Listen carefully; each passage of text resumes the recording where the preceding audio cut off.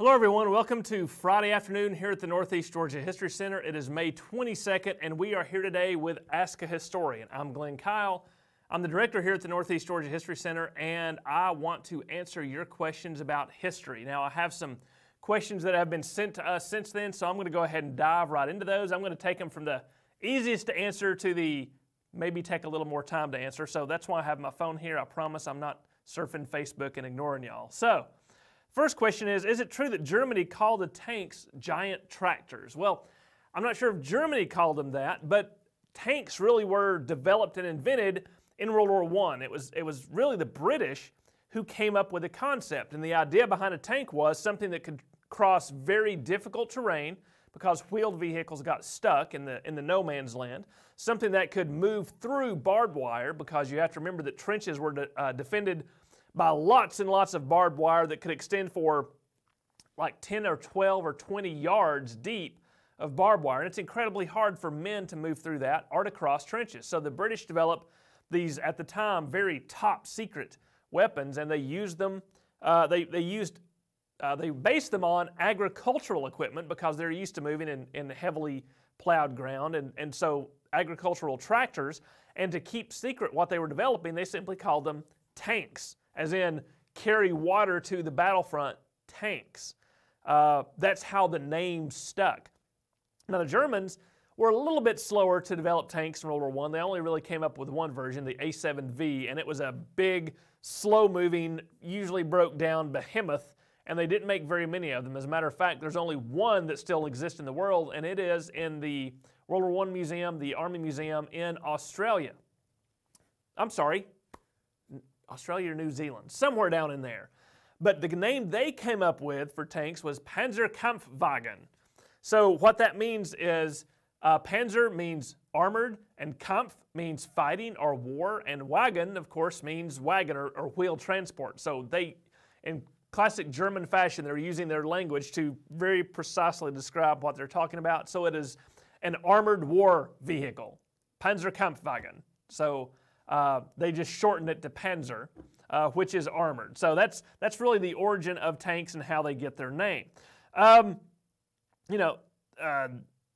Who discovered America is another question. That's sort of a broad issue. And it determines, as historians love to say, well, define your terms. What do you mean by discovered, and what do you mean by America? Let's assume that for the sake of argument, we're assuming that America means the New World, right? What we now call North, Central, and South America, perhaps a little bit of, the other upper reaches, maybe even Greenland. Really, you could say that the first ones to come here and discover it were the folks who came across probably a land bridge across the Bering Straits, what's now the Bering Straits. So the Native Americans, as we call them, the Native Americans, as Canadians call them, the First Nations, came here tens and thousands of years ago and developed civilizations very much separated from European and Asian cultures and civilizations. So they were the first to discover America, the landmass, and that isolation kept them isolated again for thousands and thousands of years. And then, some of the other people to come were what we call Vikings. The Scandinavians came, and they came to the very, very north of America. And they did eventually have a settlement there at Lancel Meadows, but they found the Vikings found the native tribes a little too violent for their taste, and they actually abandoned the colony not very long after that. And we have written records of this, and they referred to the Native Americans, the Vikings did, as Skraelings because of the noise that they made when they attacked. I love that word, Skraelings. So a little after, and so the Vikings take the knowledge of the New World back, but they don't really do anything with it. They don't come back. And we think of Columbus as the discoverer of the Americas. And what we really mean by that is someone who came from Europe, came to the New World, and then went back with the knowledge, encouraged further exploration and voyages to the New World, and began a back and forth exchange, right? That's really what makes Columbus different, going all the way back. Other Vikings had been here. We think a couple of Irish folks had gotten here. Some of the Chinese may have actually landed on the west coast of the Americas. There's some records to indicate that. But they don't really mean anything until Columbus and the Spanish initially start to create an exchange back and forth and make it a regular trip. And then that begins what we call the Columbian Exchange, which is biological, which is cultural. That's how diseases get here. That's how a lot of new foods get to the old world. A really interesting thing. So when and who discovered America depends greatly upon your point of view, right?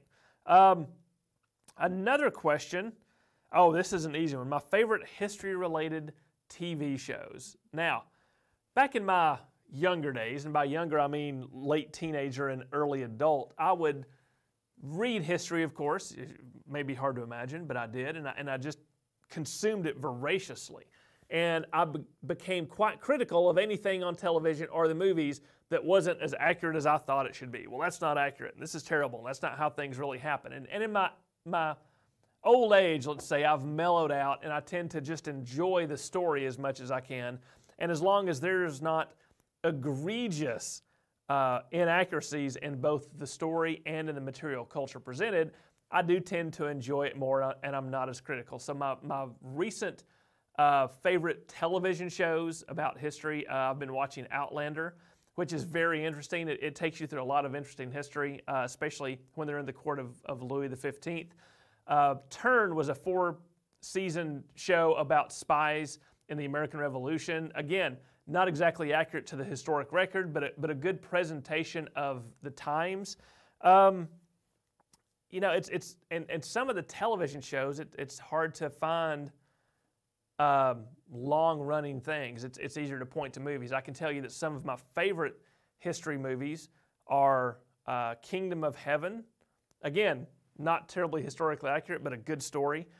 And if you want historically accurate, there's a couple from the Napoleonic era. One is Waterloo, which was made in 1970, and it's not been released on DVD, unfortunately, and it was supposed to be the big blockbuster because it was about Napoleon and the Battle of Waterloo, and 2/3 of the movie is just the battle, which sounds boring, but it's really, really well done. It's in the days before CGI, so everything you see is practical effects and real guys, and they brought in 15,000 extras to film this movie, and I think it's available on YouTube. It's in its entirety. Another great Napoleonic movie is Master and Commander, which, for my money, may be the most historically accurate movie of all time. Not necessarily in the story it tells or the adherence to the record. It's a work of fiction. But the material culture, the way they sail the ship, the way the men interact, the clothing, the weapons, the way everything happens in that movie is just remarkably historically accurate. So there's some TV shows and movies for you. And one other question, and then we'll see if anyone's got some questions in the feed, is who fought in the French and Indian War?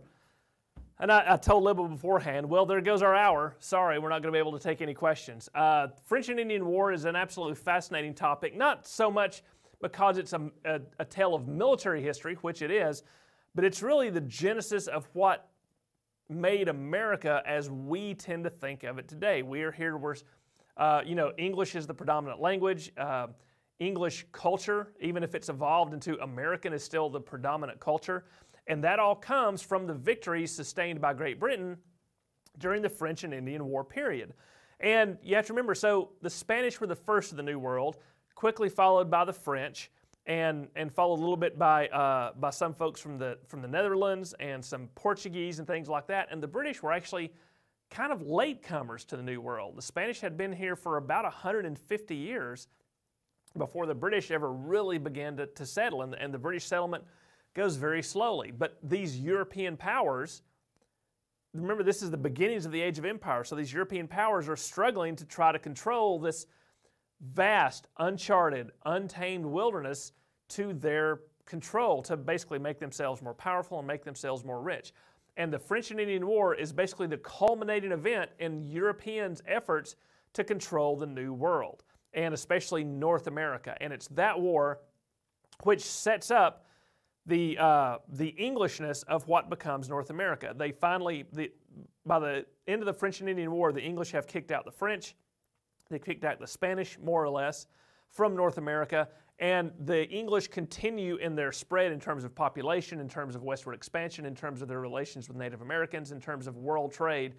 And even though they have a setback shortly after the French and Indian War, because that sort of leads into the American Revolution and they lose those North American colonies, French and Indian War is what sets up the worldwide British Empire and makes Great Britain the greatest empire on earth and arguably in history. And so the French and Indian War is a really core event. It's tied to the 7 Years' War in Europe, but it's a really core event in our nation's history, in our continent's history, and in world history, because it's sort of that point where things are one way before and then things are a different way after. So it's a fascinating topic.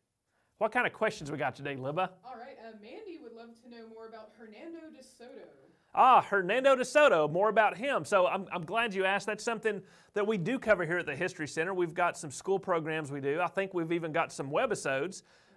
Okay, yeah, Libba's going to put links to the webisodes in the chat. So de Soto was a Spaniard. He had been with Pizarro on his expedition to conquer the Inca. And of course, the Spanish expeditions that come to Central and South America go there for very specific reasons: to conquer and to extract extreme wealth in the form of silver and gold, right? That's why they're there.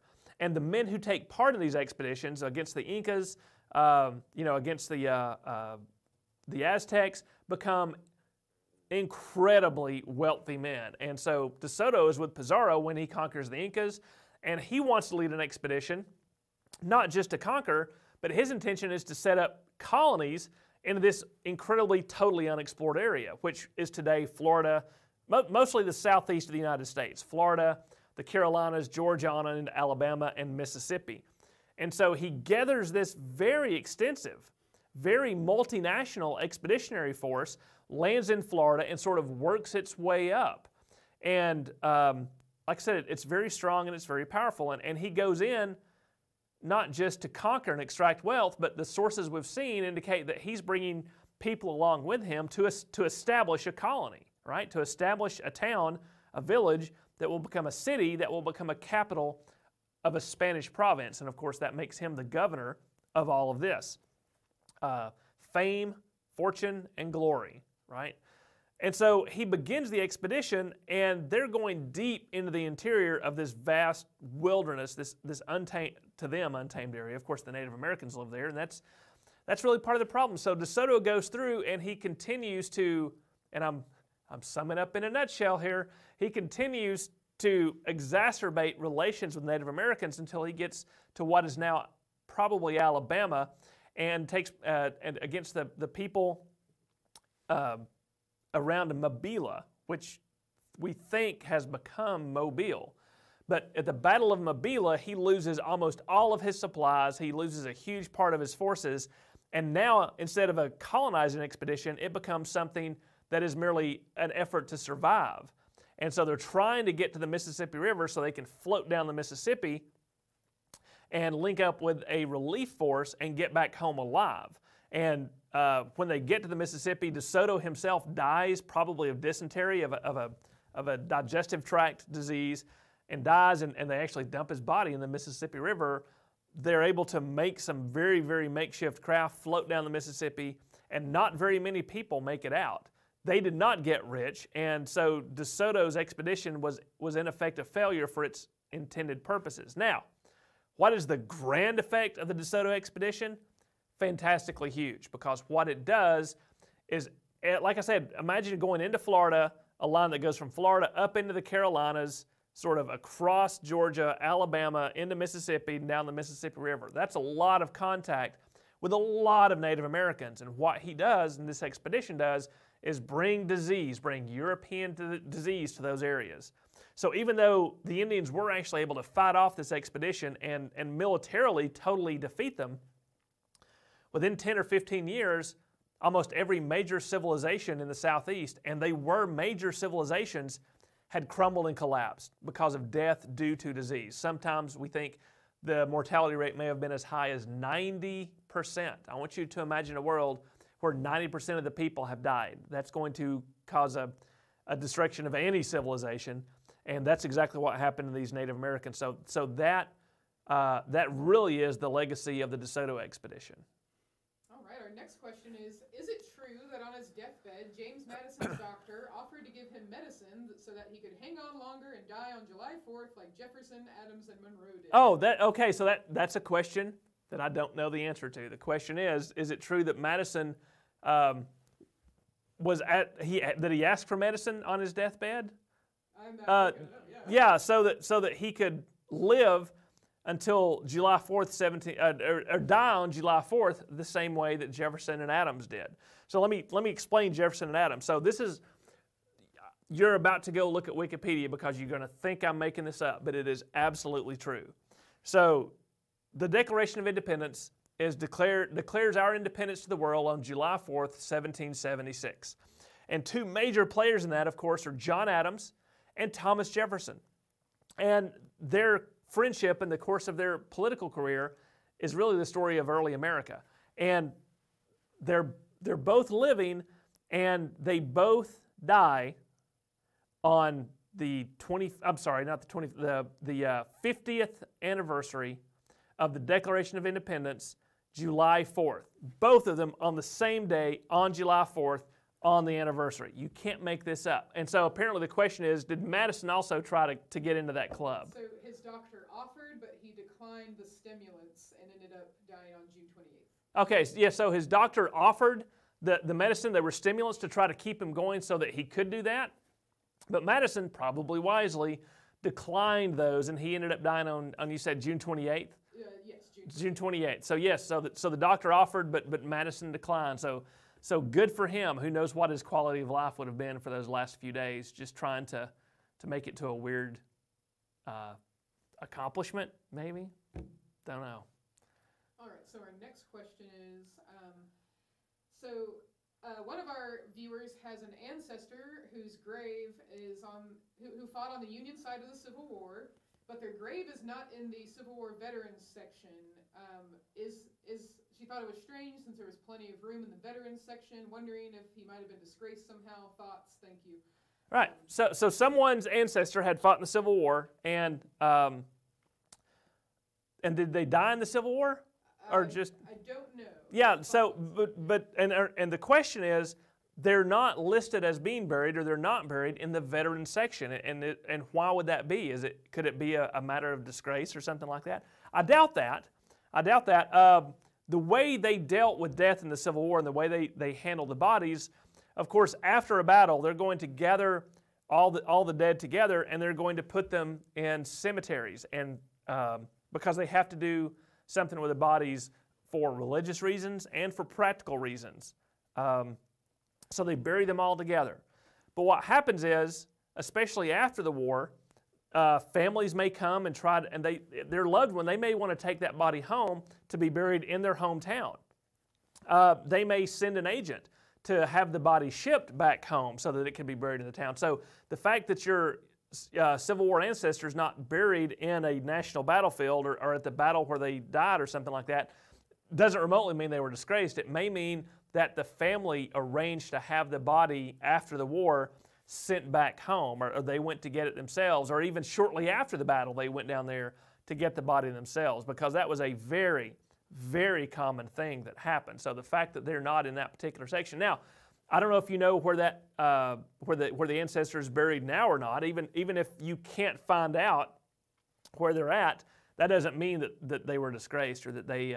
It just means that the body may have been moved. The body may have been missing in action. Don't know. All right. Our next question is about World War I. Why did the French wear blue uniforms and a blue helmet? So the question is, in World War I, why did the French wear blue uniforms and blue helmets? Why not? No. So that's I think the reason you're asking that is you're saying to yourself, that's not a very camouflagey way to go about things, right?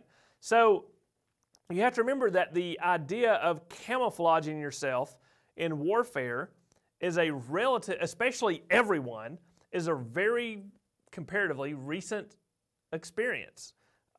People did not worry about that in in the 1600s and the 1700s and the Crusades and the ancient world, they weren't interested about blending in with their surroundings. As a matter of fact, during World War, and it's only in the late 1900s. No, I'm sorry. In the late 1800s, armies sort of began to develop uniforms that maybe sort of blended in, like khaki for the British, right? That light tan color for colonial troops, if they were in the desert or something like that, they would wear those. But those traditional uniform types died very hard. And the French chose horizon blue because they actually did think it was still soldierly but would blend in. You have to remember, that's not how they started the war. How did they start the war? With red pants, right? Les pantalons rouges, c'est France, as the saying went. Red pants are France. That was their thought process because that's what soldiers wore. It was very dashing and daring. So when the war started, they're wearing dark, dark blue coats with red trousers. And they did begin to realize that not only does it look horrible in the mud and everything, and you can't keep them up, but you need something that's at least going to blend in to the terrain you're in. So they do adopt that horizon blue. It's horizon blue because if they go over the top, then perhaps that's going to be camouflage against the sky, right? The Germans developed gray uniforms that are more drab. The British and the Americans go in with drab brown uniforms. So they all did adopt that. So even though it seems weird to us to have that horizon blue, it was actually a pretty good color, especially for hazy days or if there's a lot of smoke from artillery bombardments or something. Now you mentioned the helmet. Now to remember, the French were the first nation to widely adopt protective headgear in World War I, right? Everyone went into the war with soft caps, or the Germans did go in with their leather helmets, which were not meant for protection, but were meant to, as all uniforms were at that time, to look cool, to look good, to look soldierly. So that when the French developed this helmet, they immediately began to realize, wow, our casualty rates and our wounds are going down distinctly in headwinds because remember, they're in trenches, stuff's falling down from above. And so it's basically not to protect you from bullets or things, but it's to be a hard hat in a hazardous area. And all the countries quickly followed suit. Of course, Great Britain looked to medieval armor actually to kind of see which helmet was going to work best for them.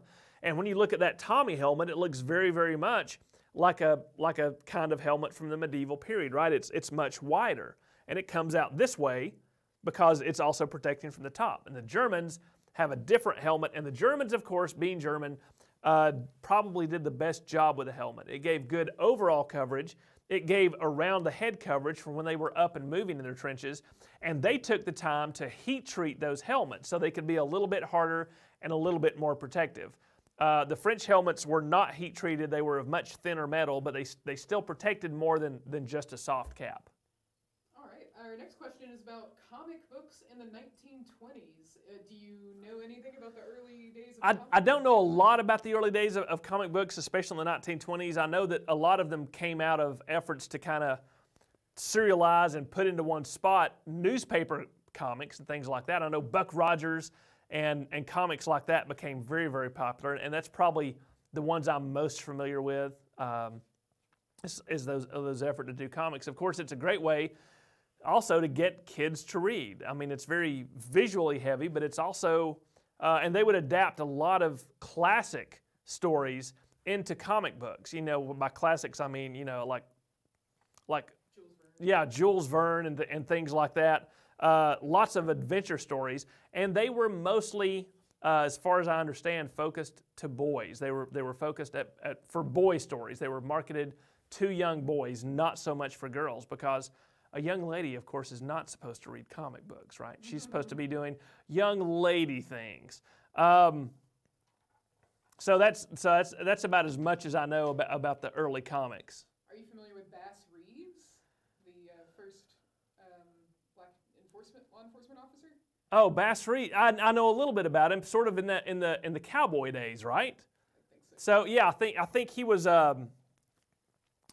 a U.S. Marshal? Yes. Yeah, so he was a U.S. Marshal, an African American. I believe he was a freed slave.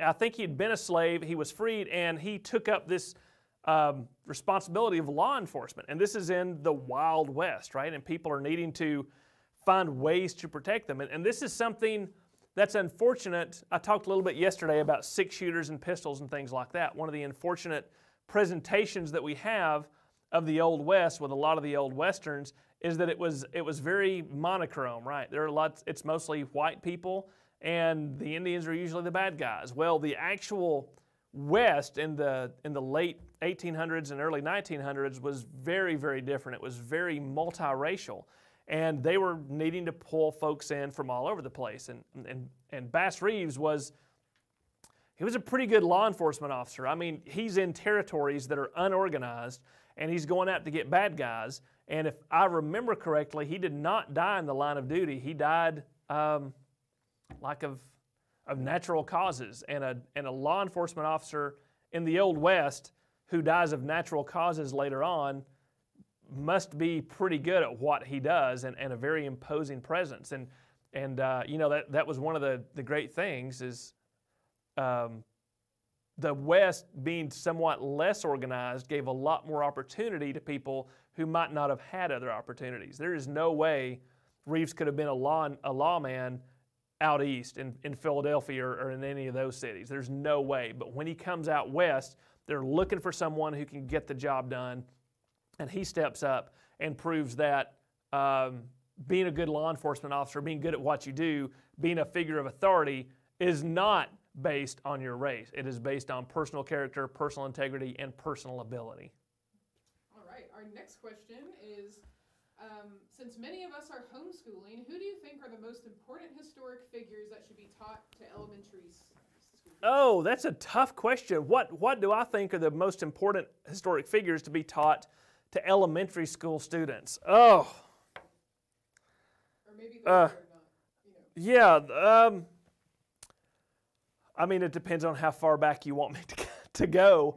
You know, I think stretching way back, I think looking, if you're talking about individuals, Julius Caesar is always great because he's sort of the representation of ancient Rome that we think of, right? And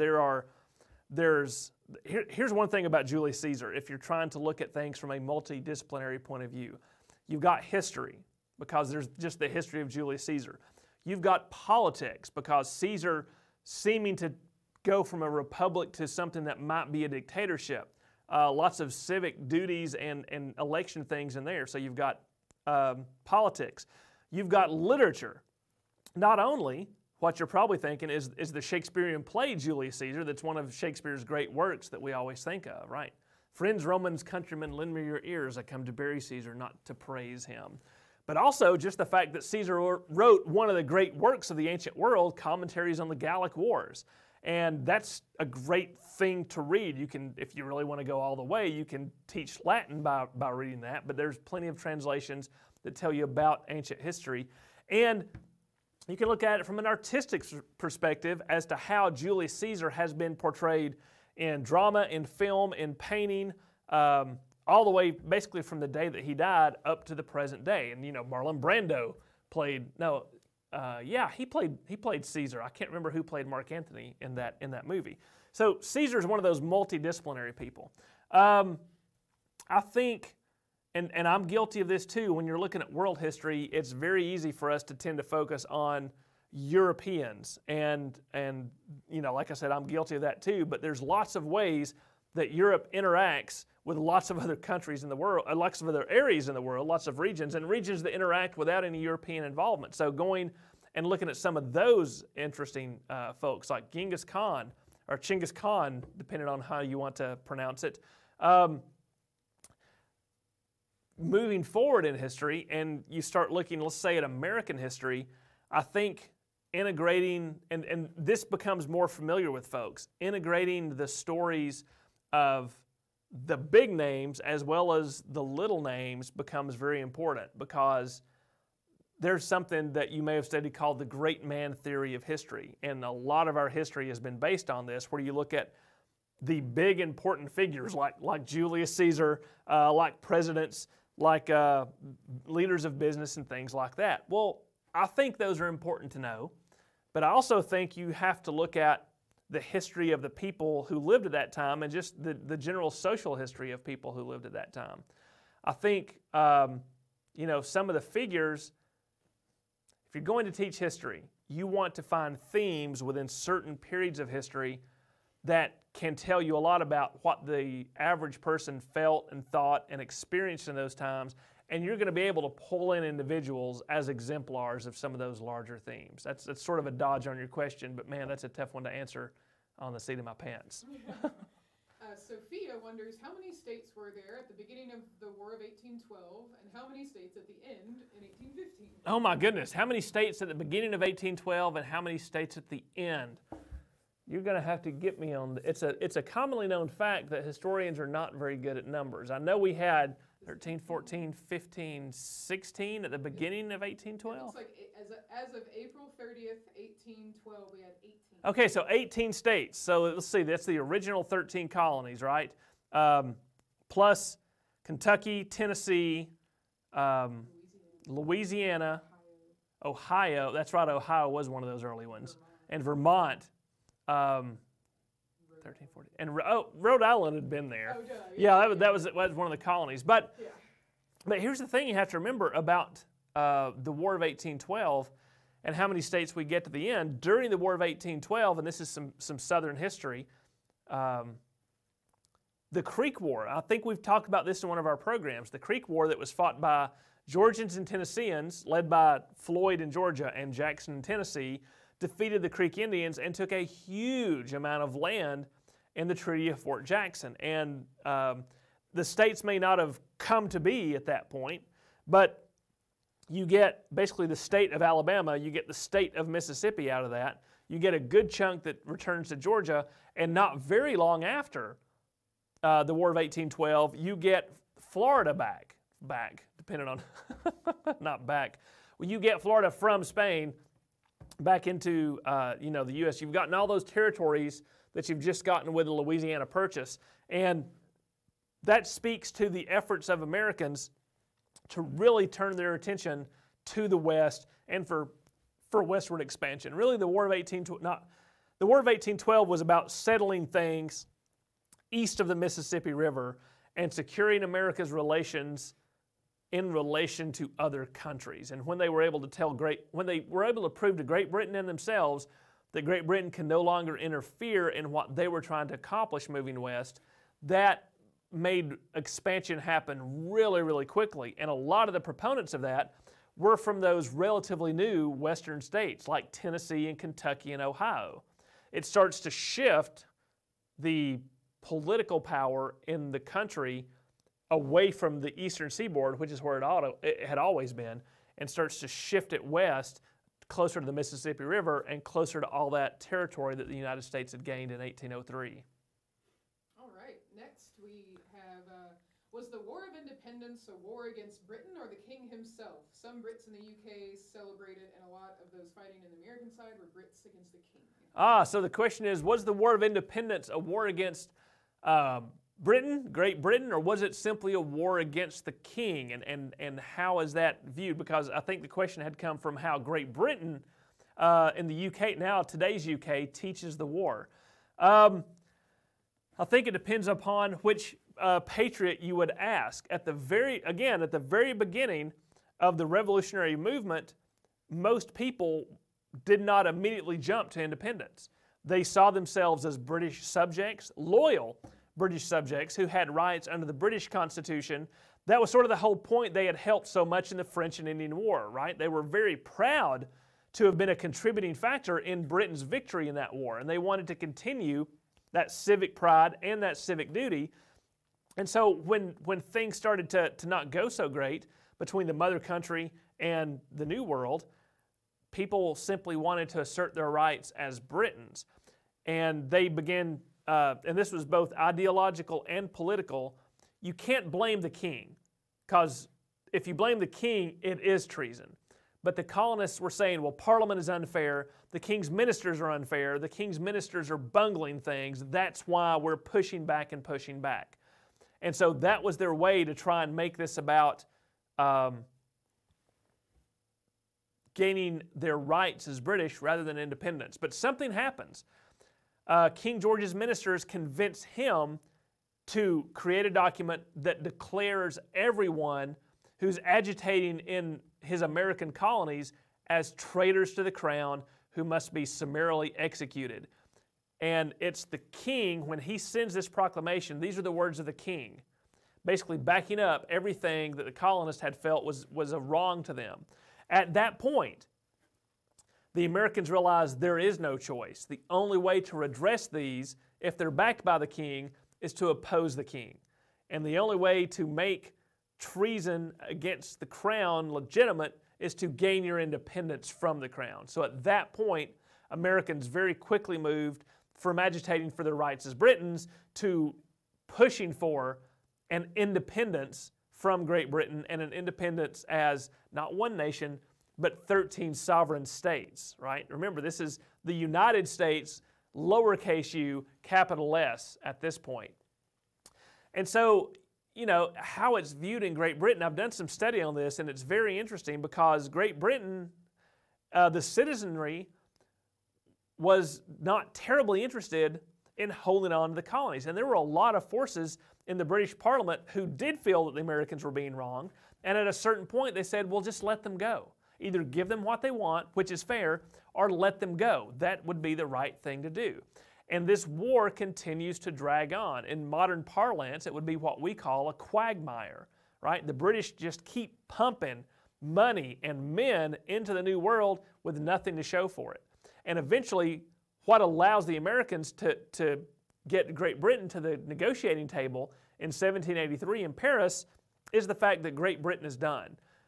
France has come in on the side of the Americans, which made it a global war, which made it cost a lot of money. And they realized that it simply wasn't, not only were they not going to be able to keep the colonies, it wasn't going to be worth it even if they could. It was going to be too expensive to bring people back in who were going to be very uncooperative anyway. So eventually Great Britain says, well, go your own way. And that was that. And that relationship, the way the British saw Americans was sort of as ungrateful provincials, right? They don't know what they're talking about. They don't know how good they've got it. And they're really going to miss us when we're gone. And that attitude sort of leads into the War of 1812 as well. Another question about World War I helmets. Why did Italy have basically the same helmet as the French, the Adrienne but green? Yeah, okay, so the question is, again, World War I helmets. Why did the Italians adopt almost the exact same helmet as the French? They painted it a different color, but it was in effect the exact same design, the exact same manufacturing process. Because it had been tried and proven, right? And they already knew how to set up factories to make these helmets, not by the hundreds or the thousands, but by the millions, right? France requires millions of helmets to equip its men, and the same thing for Italy. So rather than trying to get their own scientists into something and try to figure something out, Italy just said, oh, your helmet works that well? We'll just start making those. It's a great design. Poof. And so that's why they were able to, just make it on. The French helmet was, since it wasn't heat treated, was pretty simple and quick to make. And so it makes it more appealing for a country to, if they're trying to get helmets into the hands or literally onto the heads of their soldiers very quickly, you want something that can be made quickly and made cheaply and made efficiently. Okay, our next question. Can you talk about the rise of movie production in the 20s? So talk a little bit about the rise of movie production in the 20s. Sure. So, motion pictures is just a continuation. Motion pictures are a continuation of a voracious appetite for entertainment that had been growing in the United States since the end of the Civil War. Amongst urban areas, you get lots of vaudeville and live theater and things like that. But this slowly burgeoning idea of motion pictures with the technologies available means that you can show the exact same thing in a lot of different places, and never discount the fact that it's something amazing and new. It's new technology and it's a new form of entertainment, and people hadn't seen it before. One of the first popular movies, The Great Train Robbery, right? It's a Western. We love our Westerns. It's about a group of cowboys going to rob a train. And at one scene, to show how the bad guys are bad, the bad guy takes his pistol and fires it directly at the camera. This blows people's minds. They're ducking and dodging under their seats because this sounds corny, but think about it. They've never seen that before. What if you went to the newest three-dimensional hologram and you didn't know it was a hologram and someone takes out a gun and starts shooting at you? You're going to freak out. And so people really began to see the potential for how these movies could be shown and how these movies could tell stories. And so, you know, horror movies, adaptations of parts from American history, adaptations of classic literature, and this is in the silent era, right? They haven't figured out how to make sound work with motion pictures. So what's being shown on a screen has no sound whatsoever, and usually what happens is there is an organ player or a piano player in the theater who has sheet music, and he's supposed to try to sort of go along watching the screen and playing the music to go along with what's on the screen. And so there's a lot of comedy. You've got Buster Keaton, you've got some of the early science fiction like Metropolis, and a lot of these silent films are actually, I think they're on YouTube now. They're interesting to watch, and it's also a way people could get news and see scenes from around the country and around the world that there's no way they would ever see, right? And so by the 1920s, it had become an incredibly popular medium of popular entertainment. And then someone comes up with this amazing new technology. What if you can make the movie have its own sound? And the first talkie, as they called it, was the jazz singer, right? And Al Jolson and the Jazz Singer, it's a musical, and so it's something you go see it on the screen, and he's singing and talking, and you can hear it. Again, blows people's minds. And at that point, silent movies more or less have to stop, because who wants to watch a silent movie when you can watch a talkie? And so the talkies really pick up, and cinema continues and stays in black and white. There's a lot of different film styles that are developed. Horror, right, is developed in this time period. Film noir is developed in this time period, and moving on into the 30s, until the very, very late 30s, you start to get color movies like Wizard of Oz and Gone with the Wind, and you know, movies just keep on going. But that very early part of when people were really trying to experiment with how movies could work, how far they could stretch the technology.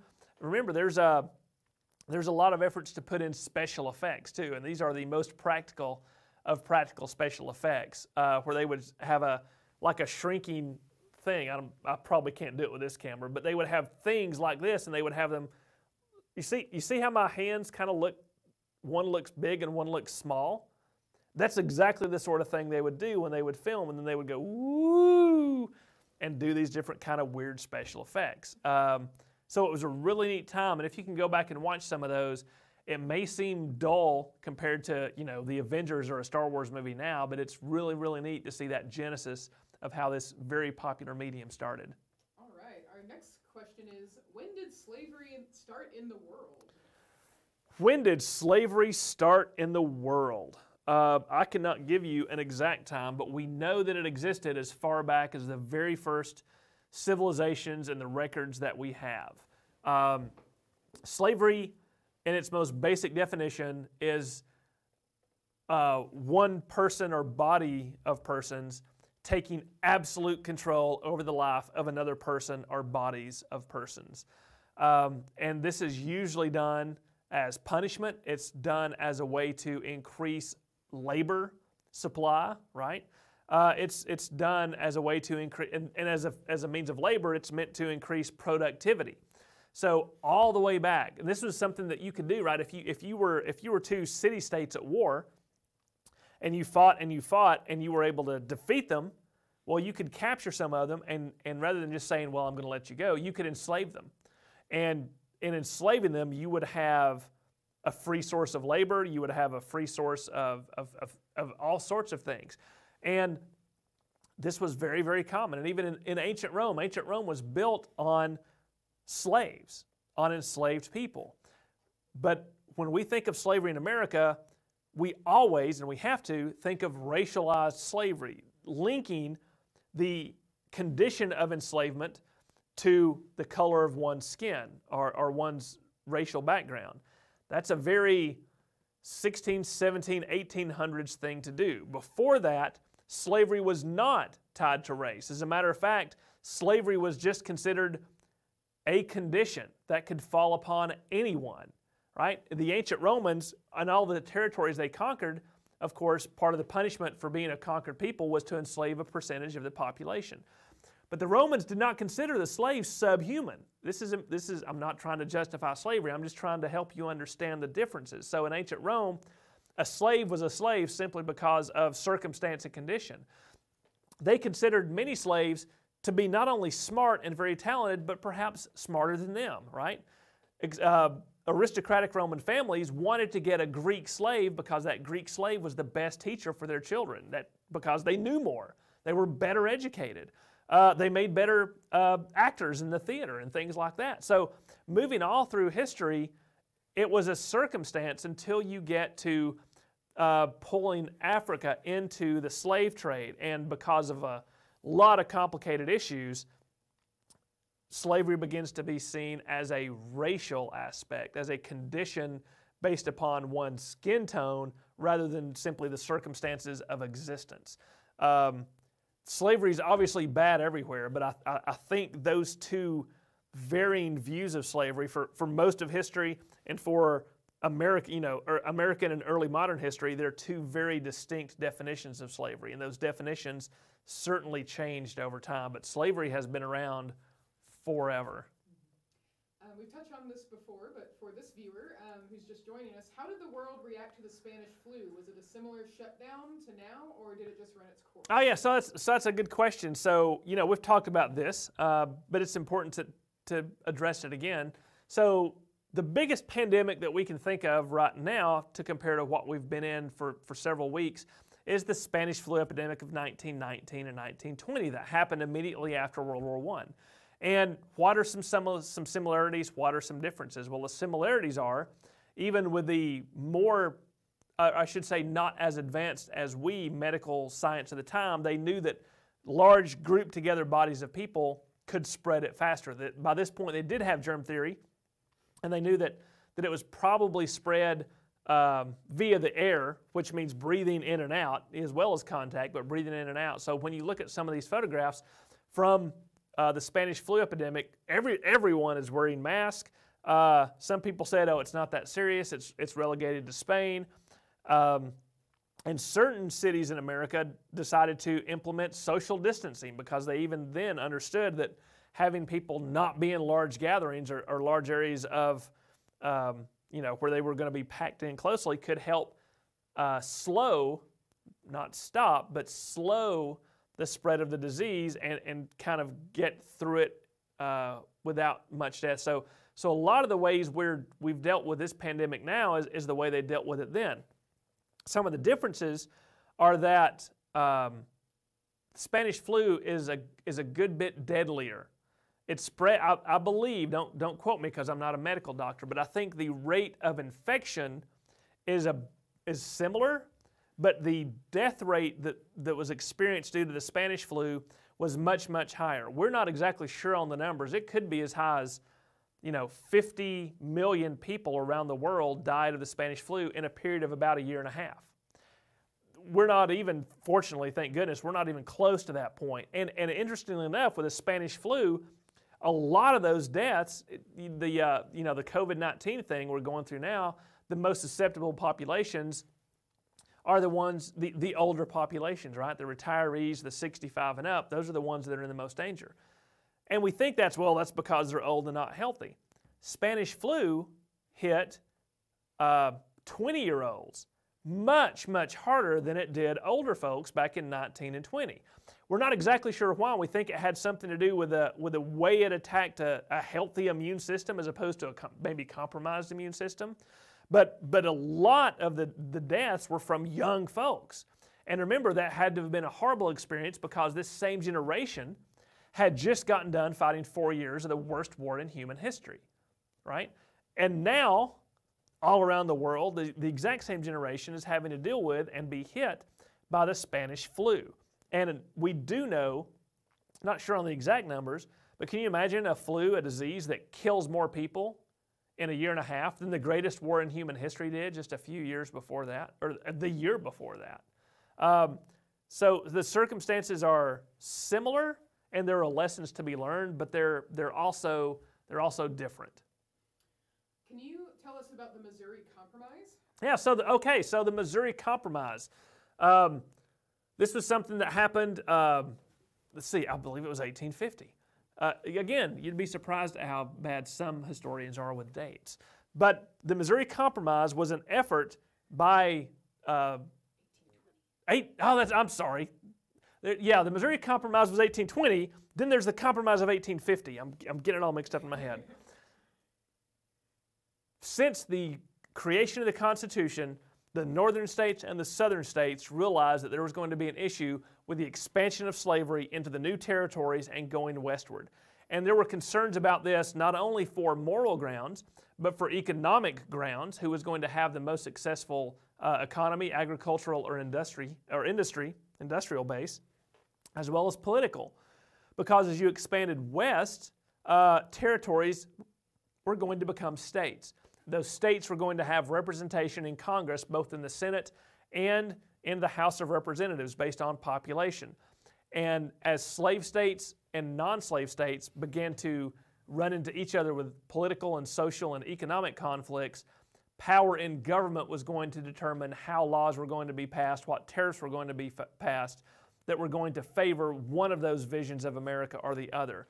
And so an entire generation of politicians comes up, kind of the ones who had gotten us into the War of 1812. We're talking about Henry Clay, John C. Calhoun, Daniel Webster, and some of those guys. What they're trying to accomplish is to negotiate how things are going to move forward to keep the Union together. Because even that early, they're realizing that a split over slavery could eventually lead to a split within the Union. This is a great fear, right? They tried to split the Union up at the Hartford Convention during the War of 1812, so it's always a danger. And so the compromise began to say, well, let's say that where is the demarcation going to be going north and south? Where is slavery going to stop? Where is slavery going to start? And you have to have this was about the Missouri Compromise is what we're talking about, right? I'm sorry. There's a lot of compromises in this time because they keep having to renegotiate to keep things calm. So the Missouri Compromise says, we're going to let Missouri in as a slave state. We're going to let Maine in as a free state. But we're also going to set a parallel across the North American continent, 36 degrees, 30 minutes. And that imaginary line that runs across the middle of the continent, north of it, there will be no slavery allowed in the future. South of it, there will be slavery will be allowed in those territories that are about to become states.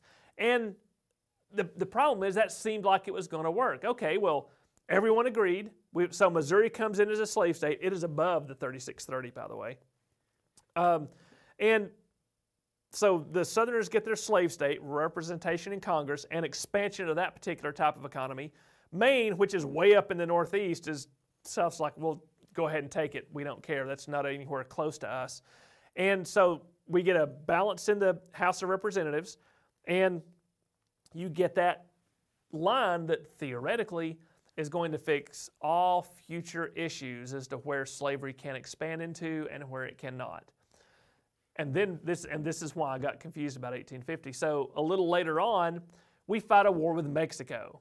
Long story short, we conquer Mexico. Texas has come into the Union. We conquer a lot of territory from Mexico, which means that now instead of sort of just butted up there at the end of Kansas and areas like that, we've got this huge territory going all the way to the Pacific Ocean that now we're going to have to decide what to do as to whether those are going to be slave or free. And it starts all over again. They decide maybe we shouldn't argue about the 3630. Should that one stick? Should that one not? What are we going to do? So this whole generation of people who are working out the 1820 Compromise, the 1850 Compromise, are holding things together. And that's what a compromise is. It means that neither side gets everything they want, but they're willing to come together and make some concessions so that the overall big picture of things can continue to progress.